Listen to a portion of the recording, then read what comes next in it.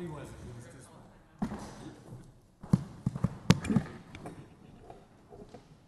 Sorry, I was being a chatty Cathy. Did you take away your name so you wouldn't take the blame, or what?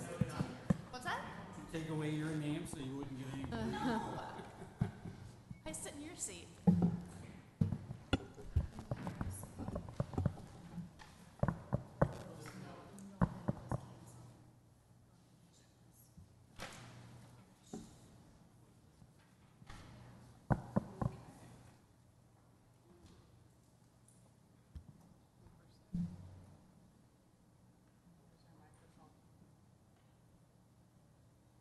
Right, but, okay, just to clarify, we normally have like little microphone things sitting up here.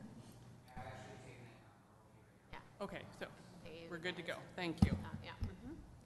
Okay, then we'll move forward and call the meeting to order.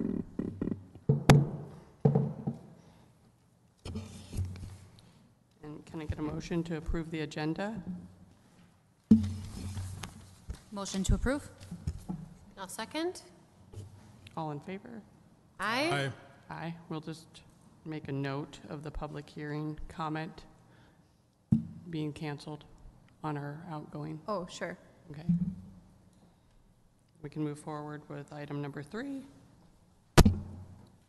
Approval of the minutes. Do we have minutes from the last time? So we can No. just make a note that there are no minutes, and we'll be noting those at the next meeting. Correct. You will have both last week's and this week's minutes at your regular September meeting.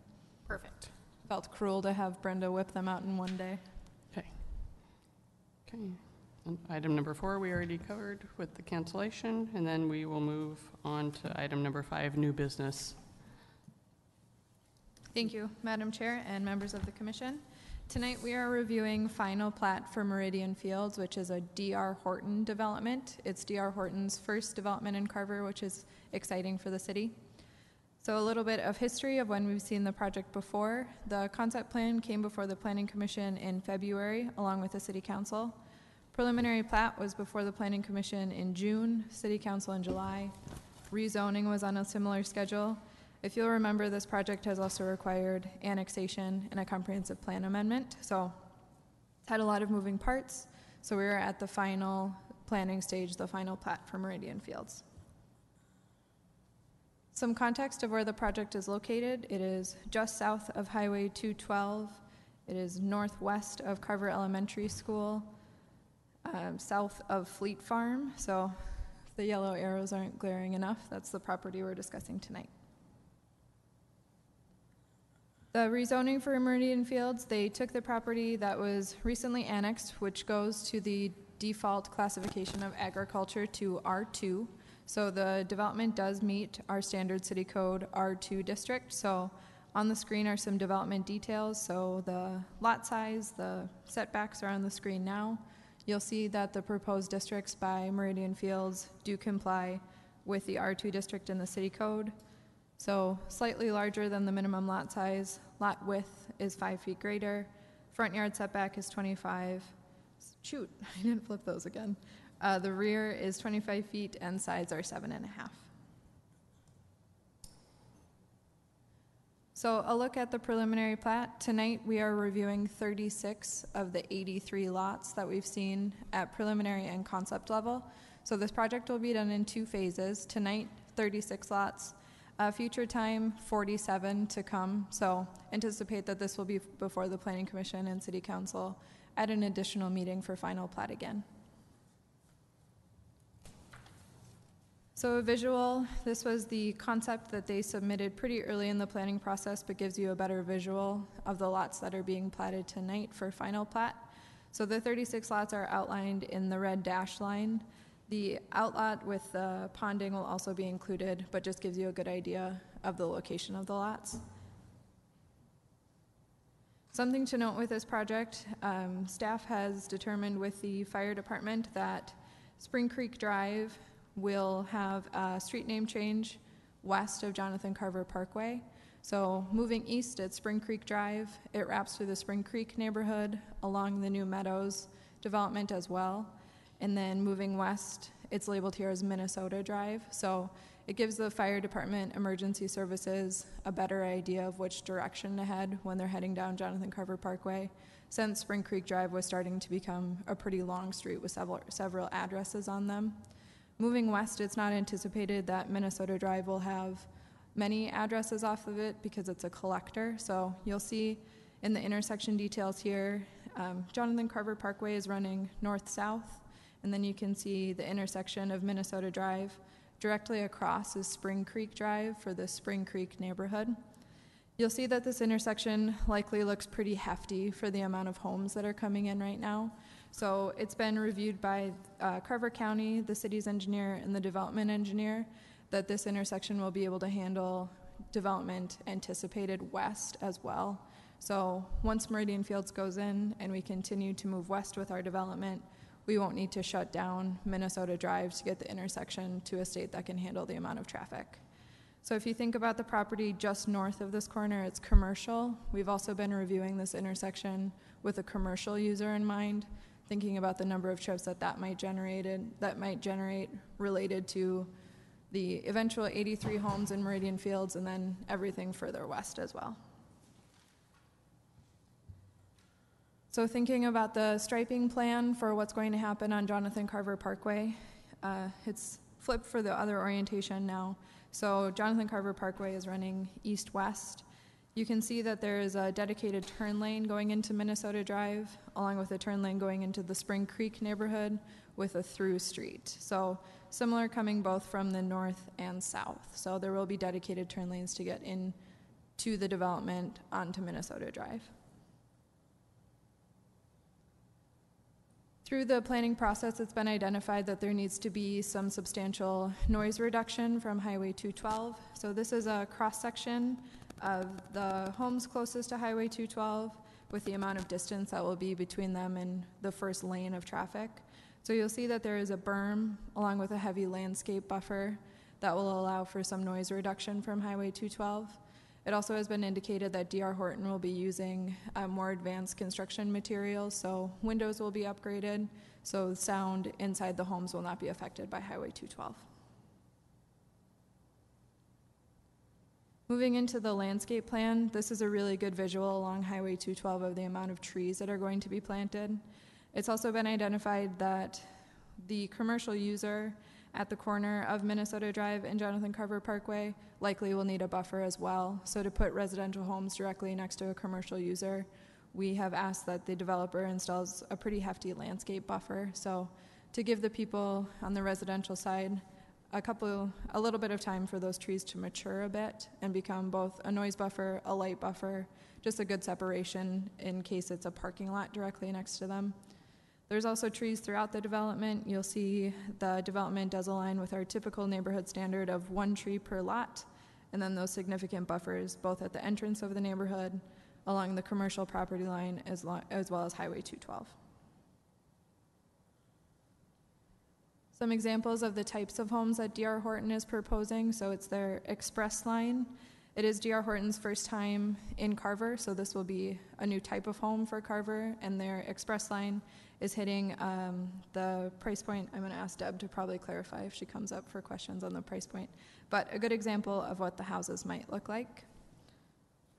So that is a very brief overview of several of the items that are included in the final plat tonight. I'll open it up for discussion. Like I mentioned, Deb Ridgway is here from D.R. Horton if you have specific development questions. Otherwise, I'm happy to take any questions. All right.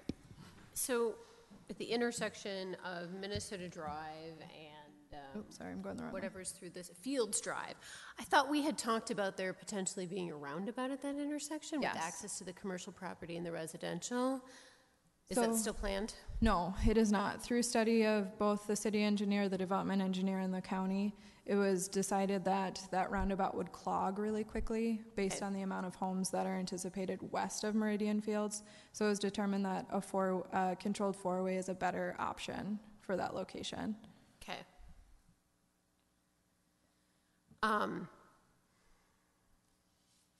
Can you go to the cross-section with Sure. the freeway on it? That one. So I know there's shown on here the service road that exists today, which I believe is the access to the property, the house that's on there right now. Yes. Is there a potential that that road would eventually be replaced by like a sound wall, sound barrier, or something like that? So as part of the preliminary plat and final plat, the property where the existing house is has been what we call ghost platted. So it shows what lots could look like on that property. It's anticipated that someday that property will be part of the Meridian Fields development, so that access road will no longer be needed. There likely could be additional berming, landscaping, or a sound wall added in that location. Okay. Does, let's see, it's a state highway? It is. Yeah, so does the state have plans to put a sound barrier there, especially as they plan to make it a 4-lane west of Carver? Sure. So MnDOT does review this plan since it is adjacent to Highway 212. They haven't made an indication of what that might look like right now. I anticipate they'll do an independent noise study when Highway 212 is widened. So is that sort of ghost property there going to continue to have access onto that service road, or is it planned that they will have access to Meridian Curve or whatever that is? So as long as the property owner chooses to stay in that property, the service road will be their access. Okay. Right. So I was a little worried about that outlot in between the road and their property and going, how are they getting in? Okay. Is that service road only servicing that property at this point? Currently, yes. Okay. Is it city maintained? No. All right. I was a little surprised that this didn't have any PRD, that they're meeting all of the standard lot widths, setbacks, all of that kind of stuff of our R2. It is surprising based on recent development. Yeah. So can you remind me, the residential that's south of it, Copper Hills? Yes. Is that R2? It's an R2 PRD. Okay. So the base zoning of it is R2. Okay. All right. Thank you. That helps me with that. Okay, I think those are my questions for the moment. I just have a couple clarifying questions on the Sure. maps. For the outlots, Yes. let's see, can you go to a picture of, okay, where it, Is that okay, helpful? Outlot B, At the that what it south part of the says? property. the circle, you know, the little pond, Sure. but on the other map it says Outlaw F. Sure. So this was pretty early in the process. It's the pretty picture that they gave to us. So I just wanted to give it as a good visual. Sure. Refer to the final plat for the outlots. Because the city owns, it says outlots E and F are going to the owner, right? So that is not one of them, right? The city's going to maintain that. Correct. So Pond. D.R. Horton worked with the property owner of the house that's going to remain. Those were some remnant parcels that likely didn't have much use to either the developer or the city. And that property owner has indicated that they would like to own those two properties. So can we just identify what those properties are? Sure. Just to clarify. Are they close to the property owner? So yes. So if you Okay. see my mouse right now, it's directly south of their property and then east. Okay, So it essentially makes their property a bit larger. okay. Well, yeah, that sounds great. Because it didn't make sense to me that we're going to have that area. Right. Okay. And eventually, when that property does come in for development, those two outlots will be helpful to have it both connect to the street and make it a more viable lot with outlot H there. Sure. I didn't see anywhere where the trail or sidewalk was located. Oh, sorry. Is there a better map that you can point it out to me at? Yes. Okay. Oh, maybe it's not on that one.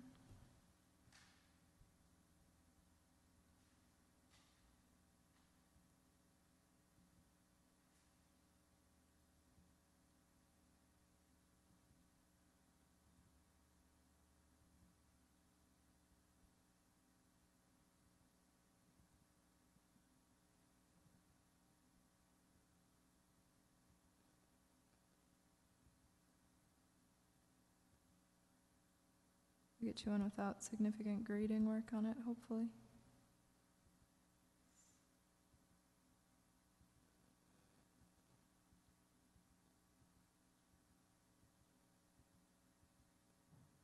be a good one.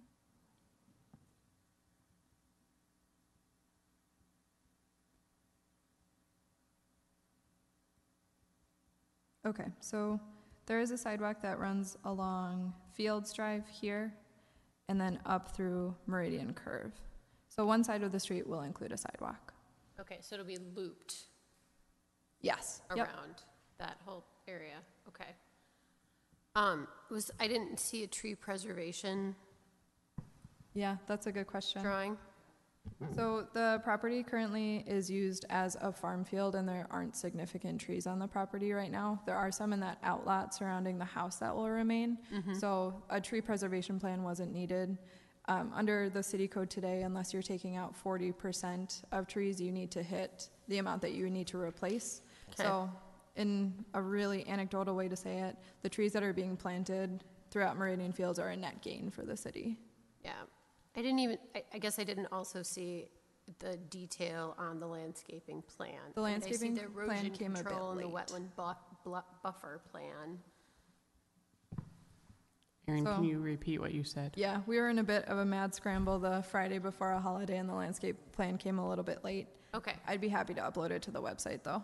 that'd be great. Or if you, do you want to take a look at it now? If we can take just a brief look at it. Yeah. That'd be great.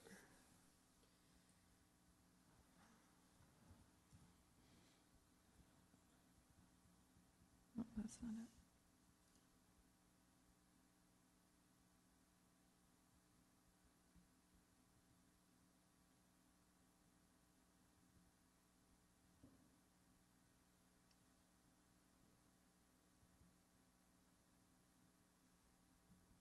So this is the page that was in the slide.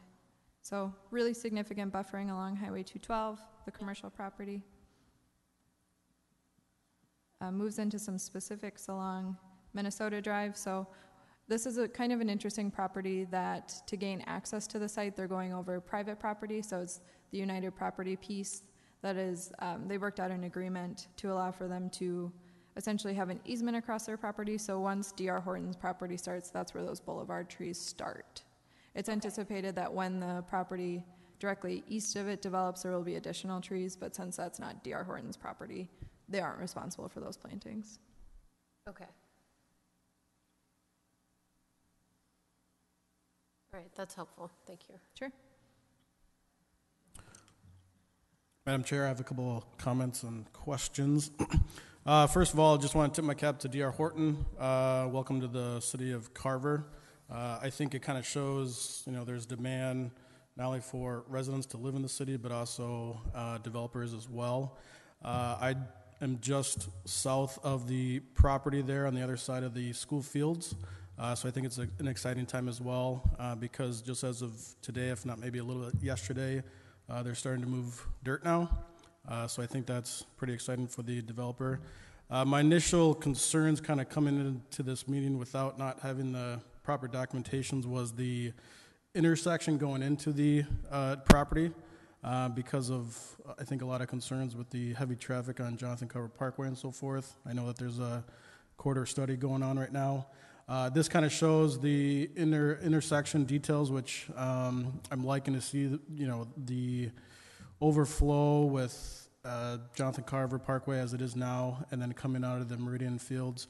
The quick question I have for City Planner Smith would be, is this going to be over time a controlled stoplight intersection, or is it just going to be kind of a four-way or maybe a two-way? Sure. Because of obviously on the west side of Jonathan Carver Parkway there, you have two left-hand turn lanes going north on Jonathan Carver Parkway. Yes, so we've had that discussion with the county pretty extensively, talking about Meridian Fields, thinking about the commercial user that might come in just east.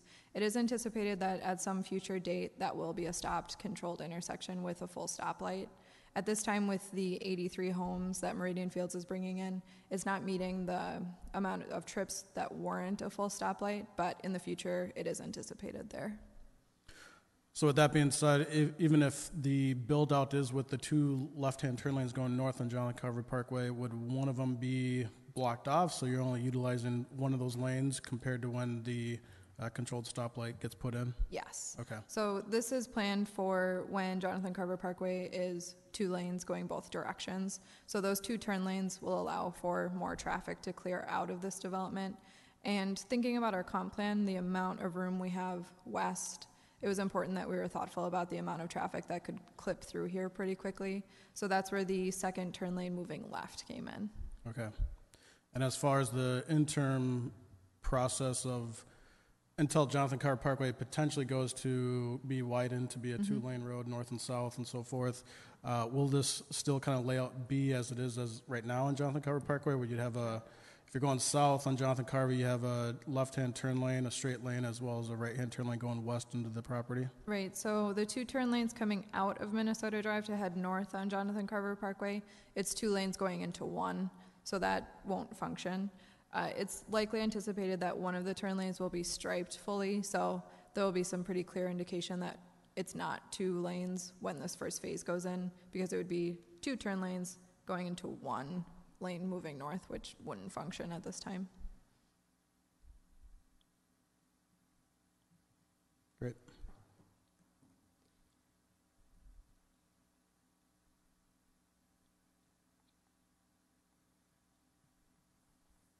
And Minnesota Drive will ultimately connect with, to the south, what? Any of the roads that we currently have platted? Not today. Not today. Nope, so it will serve up to the Meridian Fields property. Right, but ultimately that drive, I mean, there's the sort of curved lines heading south. Is there a currently platted street that it is planned to line up with? No, not today. Okay. All right.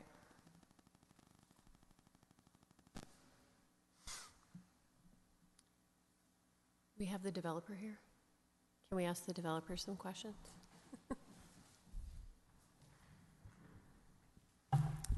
Good evening. My name is Deb Ridgway with D.R. Horton. I just want to start by saying thank you for having this special meeting. It allows us to get on the next city council meeting so that we can get our first phase of development completed. We're getting tight in the season, so we're trying to perform miracles here, but we think that we can get it done with this schedule, so thank you. But I'm here to answer any questions. Can you tell us a little bit more about the houses that are planned for this site? I know we got a little bit of an introduction. Yep, so this is our Express Home series, which is our, what we call our more affordable homes. So with the, there's not very many options with the home. When a buyer comes in, there's a certain package that they get to choose from. I believe it's 3 different packages as far as the interior finishes. So it allows the pricing to be kept down. We're anticipating that the homes will start, between $300 and $350, and then that would depend on, like I said, the different packages that a homeowner would choose or a buyer would choose. And what is the typical size of the homes? I don't have that in front of me, but I believe they're around 1,200 square feet. So it's really a side split home. So you walk in on a main level. There's a kitchen, a living room, and a dining room. And there's a few stairs behind the garage area. The upper level would be the bedrooms, and then you can go down into an additional kind of family room, an additional bedroom, bathroom situation. Okay. We've built the neighborhood in Shakopee. It's called Windermere. Those homes sold out within like 4 months of opening that community. So, we're pretty bullish on the product, and we think that it definitely fills a need for price point, especially.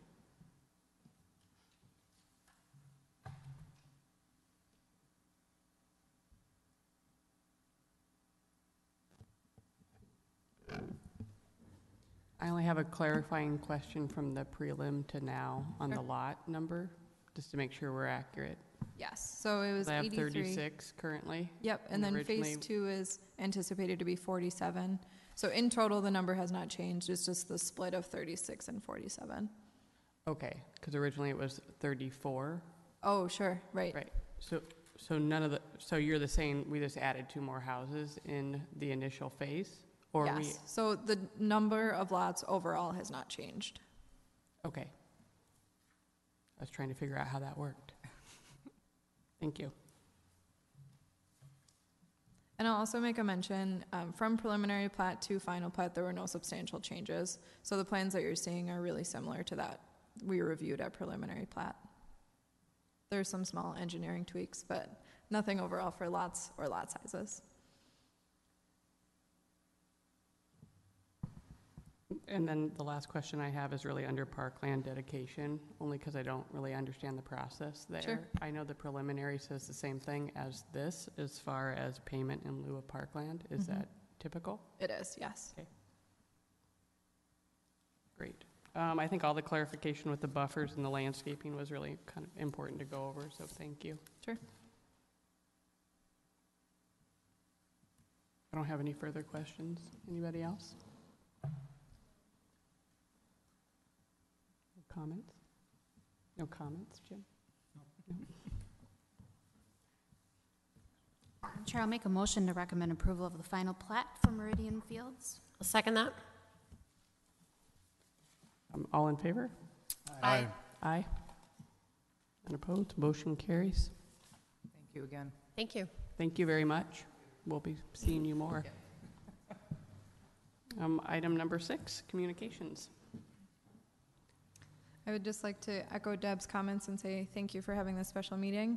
I am knocking on wood right now, but I'm not seeing anything right now for a September 20th meeting. So I'll keep you posted on that. I usually know about a week before, so by next Friday I should have a firm handle on it, but right now, I'm not sure we'll have a meeting. What was the other development that we were going to review tonight? Hawthorne Ridge. Hawthorne Ridge. So that won't be coming in the 20th? So again, it's a D.R. Horton product. Oh, it No, it is, yes. So we are still working through preliminary plat with them. I'm anticipating it might be a few meetings before we see that one again. Okay, and that will be preliminary plat? Correct. Okay. So we'll have Where's Hawthorne Ridge? It's the Ellen Redmond property. It's near Sunny Ridge and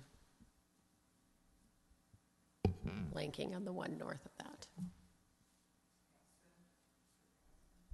That's the street name. That's the street name.